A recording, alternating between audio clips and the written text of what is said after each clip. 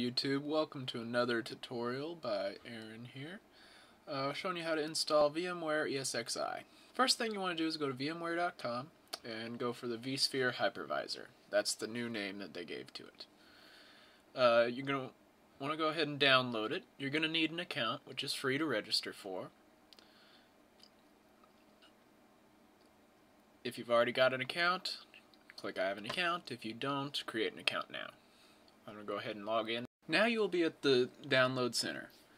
On this page you're given a unique serial number as well as download links to these three tools.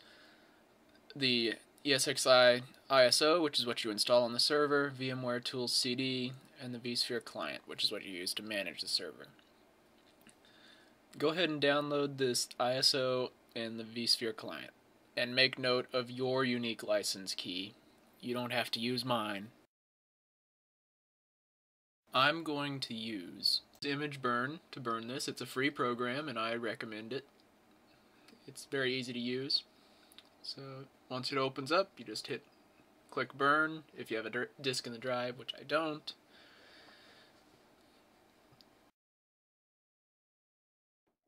Once it's done burning, you're going to go ahead and put the CD into the machine that you're going to turn into a VMware server. And here's the screens that you're going to see once you pop that into the server and boot it up from the CD. It'll sit here and load for a while. Went ahead and skip through most of that for you.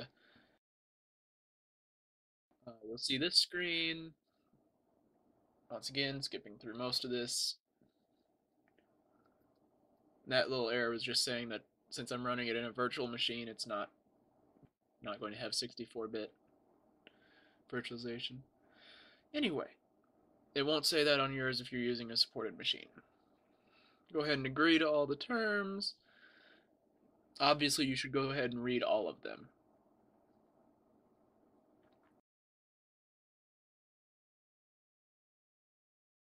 Go ahead and pick the hard drive that you're going to want to install it to, your keyboard layout, and create a root password. This is what you're going to use to access the machine from another computer on your network. It'll go ahead and scan your system a few minutes and tell you to go ahead and confirm that you want to install it. Obviously you do.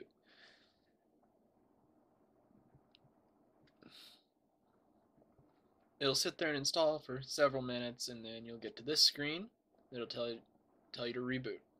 Go ahead and press enter, take the CD out, and then we'll get back to a screen that looks like this. And here's the only thing that you're going to see on the monitor of that server, no matter what. You're going to want to go to that HTTP address, the 192.160. It's obviously going to change for you.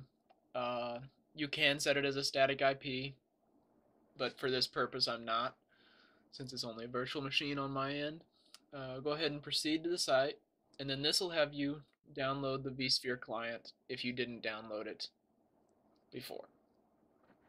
Subscribe to my channel for more technology how-tos, and go ahead and click here to view Part 2, Management using vSphere client.